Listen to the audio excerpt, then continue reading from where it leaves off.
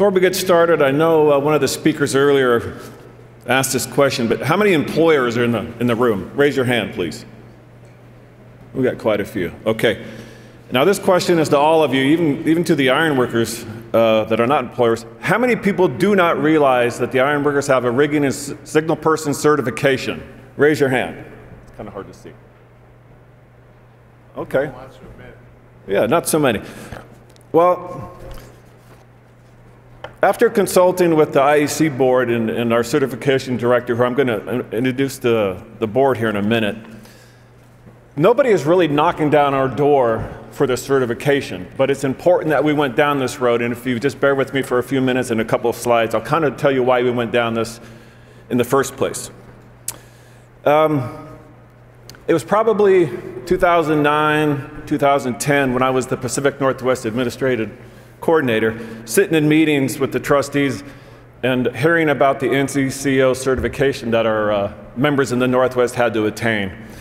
And after discussing with a couple other coordinators that I met around the country, we're all kind of irritated that this certification was coming across us when it wasn't required by OSHA. OSHA does not require riggers and signal person to be certified. They just got to be qualified. So, you know, fast forward a couple years, I relocate to DC to accept the Director of Apprenticeships position. And I get maybe a call a year or two calls a year regarding certain areas of the country that, hey, what are the ironworkers doing about having a rigger and signal person certification? Well, we haven't done anything.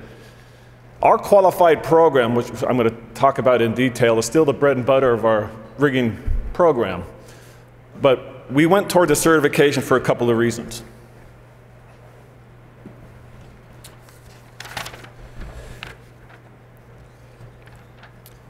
We've had a couple of changes since 2016 when we had our Ironworker International Certification Board. And they included retired Vice President Marvin Ragsdale and retired Certification Director Rush Geschwin. But we've got most of our committee members here, and I want them to stand so I can introduce them. And if you have any questions, grab us today, grab us tonight, or contact us in the future. So please would, Pete Hayes, he's the secretary of the program from Red Cedar Steel. Pete is out there hopefully somewhere. Kendall Martin, Mid-Atlantic States District Council President and Vice President. Kendall is here. Jason Corder from the National Training Fund. Our own Bill Brown, co-chair from Ideal Contracting. And then Matt Lannon from Barnhart and Crane and Rigging. He is not here, but he's part of the board. And our public member, which we're required to have, Jerry Rosinski from the University of North Texas, is not here also. And I know some of you are going to ask, why do you got to have a public member on this board? And basically, the public member is responsible for ensuring that the general public is represented. And it keeps the board from any self-serving interests. And Jerry does a great job, and he's very familiar with the ironworkers. So if you have any questions from any of us regarding this program, contact me or the people standing today, or I have some more contact information at the end of the slide how to get a hold of us. Thank you guys, appreciate it. So, why we did it? Let me go back a slide here. The ironworkers have had a qualified rigger and signal person program for years, where certification and training and record keeping were key parts of the program. Hang on a second. And when I was an apprentice in the 80s, I mean, we went through this great qualified program. We did everything that was needed. Our members are continually teaching this program, the 80 hours of rigging and crane training, et cetera. But we hope this certification program that we initiated, probably started talking about in 2014, will not only meet but exceed other third-party certifications where required in certain areas. Our team thoroughly investigated our competitors' programs to build what we think is the ultimate standard in the rigging industry, but we need your feedback to let us know if this is what you need or not.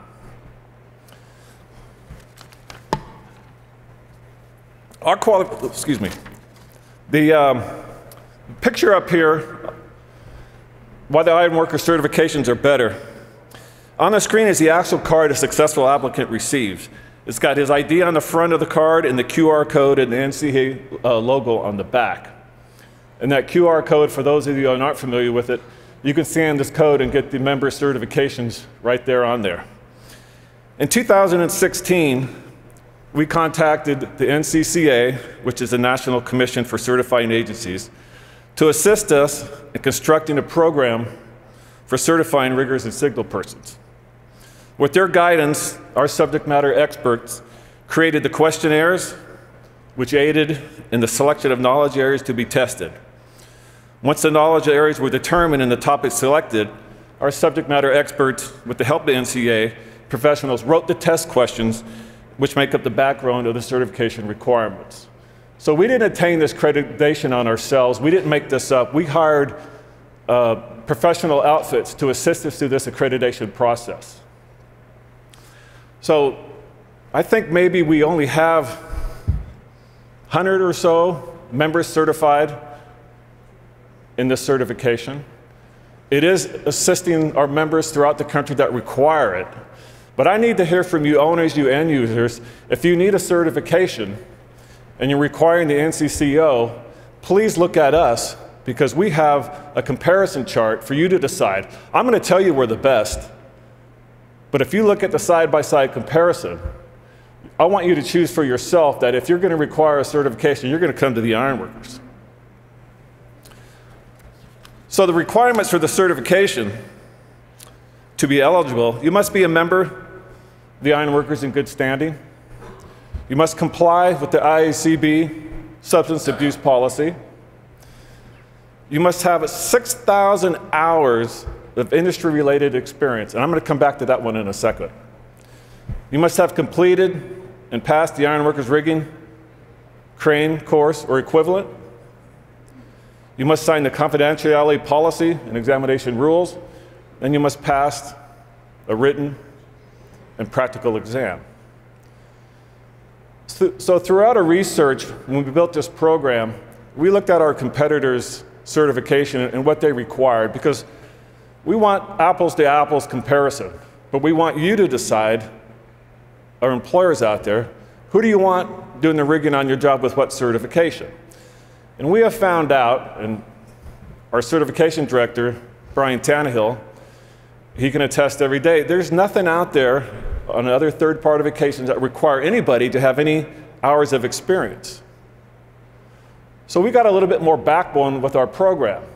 Our qualified program right now requires our members or apprentices to complete the 80 hours of rigging and crane program and have 700 hours of industry-related experience. And an apprentice can attain that in his third or fourth year. But in order to get that 6,000 hours of related experience, you've got to work in the field for quite a while. And you must have that qualified certificate before you're even eligible for the Ironworker certification. So you owners out there, you end users, the employers, take a look at that industry-related experience, 6,000 hours. Go look at some of the other third-party certifications. Must be minimum 18 years of age.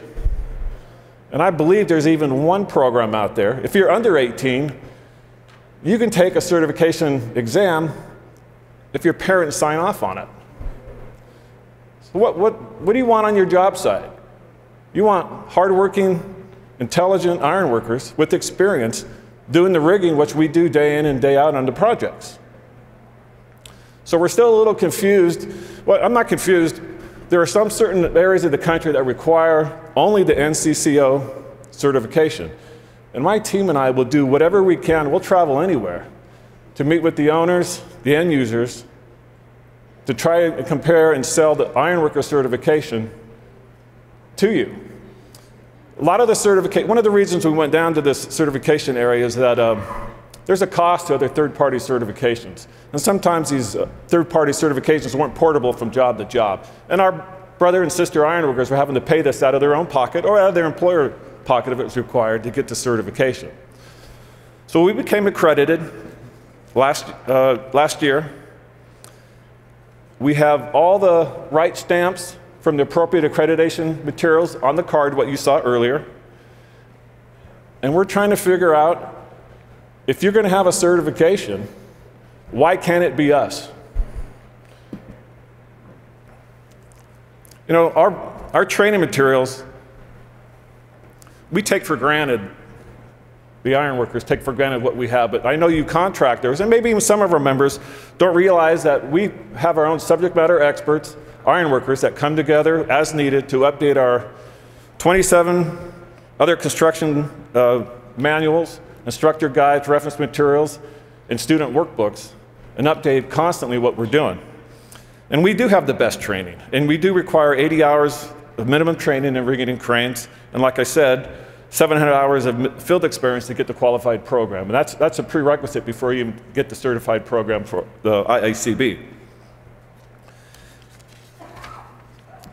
Some of the topics, it's a very comprehensive exam, and we hired a professional company, Nocti, to assist us through this process of exam topics, and the test questions and exam rules and regulations. And you see some of the topics up there on the screen. Codes and regulations, crane setup and load charge, rigging components, voice and hand signals, rigging inspection, lifting procedures, hitches, and rigging safety. Again, all the other third parties are doing the same thing. There's a lot of, and I sat on a CII Construction Industry task force a few years ago, and I was the only union member on this board, and a lot of open shop people. And I'll tell you what, the non-union they have great training materials, but what they're lacking, in my experience, is a training program. We have an instructor training program for 38 years that we teach our ironworkers to become instructors. And to teach our rigging to our members, apprentices and journey level workers, we're not teaching them how to pass the test, we're teaching them how to be a competent rigger and signal person. And this certification test ties everything together. And hopefully, they're doing you a hell of a job, and you'll keep them employed. And if you want rigging done, you're going to contact the ironworkers. Now, I love this one. Take a look at this slide. Industry recognized quality. The NCCO recognized our rigging manual as a study resource for their certification test. I remember 2012, 2013, I'd get one, maybe two emails a year from non-members requesting our materials, and I'm going, what the heck is going on here? How do they hear about us? Oh, you know, our training materials, they're no secret. Maybe a member gets the manuals, and then maybe they leave the program or they sell them. I don't know. They're all over the place. It's not a trade secret. Our training program separates us from our competition. But for them to list us as a study guide, what a better pat on the back to our program than this right here. I love it. And then finally, why is this certification? Why us? Why pick the ironworkers? Well, we're one of the most comprehensive and rigorous rigging and signal certification program available. It's no gimme. We don't have a 100% passing rate. We've got about, I think it's around 83% pass rate, and that's not even for the first time. Sometimes we've got built into the program that if they miss they fail a part of the exam, they can take it right away without a study guide. And they'll pass it. But the first time they pass it, it's probably even lower than it, probably 60%. But we probably got overall 83% pass rate. We do have a lot of failures. And I actually had one employer who requires his members to have the NCO certification. He went and sent a couple of his key personnel to take our exam, and they failed it.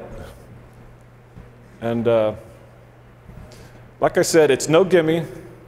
We take this serious. We know you take it serious. We're going to do what it takes to train and educate our members, become the best ironworkers out there, the best riggers and signalmen. But we want you to know that, and we want you to contact us if that's a requirement for your job. So I introduce you to the board members that are here. If they're sitting next to you, grab their card, talk to them at the break session this afternoon at 3:30 to 5, the networking session.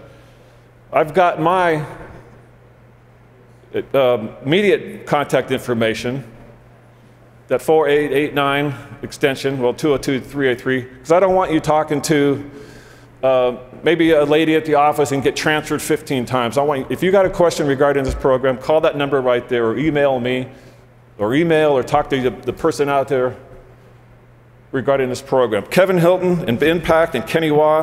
Who doesn't love Kenny Waugh?